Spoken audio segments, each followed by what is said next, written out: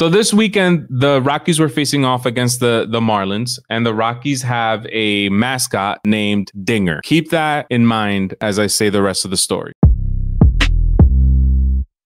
Lewis Brinson was up at the plate and he takes a pitch from the pitcher. I don't know who the pitcher was. And you hear a fan shout the N-word. It sounds like the N-word.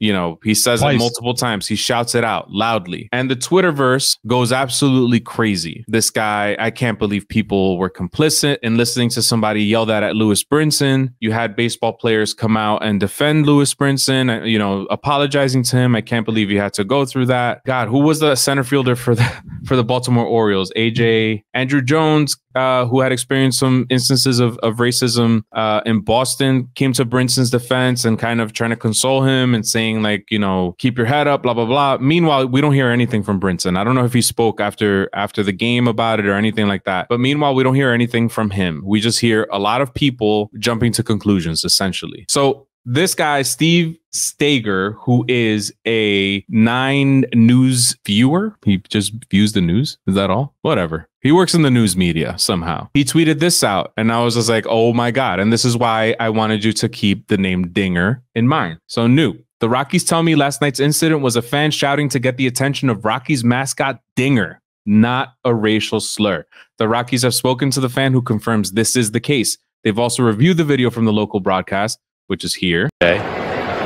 3 yesterday. Here's the 1-0. And again, it's 2-0. And this is not to pick on Ben. So you hear the fan there shouting, Dinger! Dinger! And again, it's 2-0. And this is not to pick on Ben. I'm almost happy it played out like this because not often do the tables get turned around where I think we could all agree the guy's innocent. As far as I know, I don't know the guy's name. I don't really know what he looks like other than that clip you just showed. So maybe he was able to escape any backlash. But usually when a guy gets plastered over the internet as like, let's say that guy was plastered as like a racist a-hole who was shouting the N-word all over the place, I don't think anybody could come back from being accused of something like that and letting it sit overnight on Twitter and waking up the next morning and seeing how viral it went. I don't think there's any coming back from that. I think not just that when you listen to the audio, it's really not that clear. Like if you listen to it, and after reading what I just read, the tweets that I just read, I hear Dinger. And again, it's 2-0. And this is not to pick on Ben. But when I saw it initially and what the person who posted it initially said that they thought he was saying, I heard what that person said as well. I don't know if you've seen on social media, there's this thing that's going viral where they post 2 words.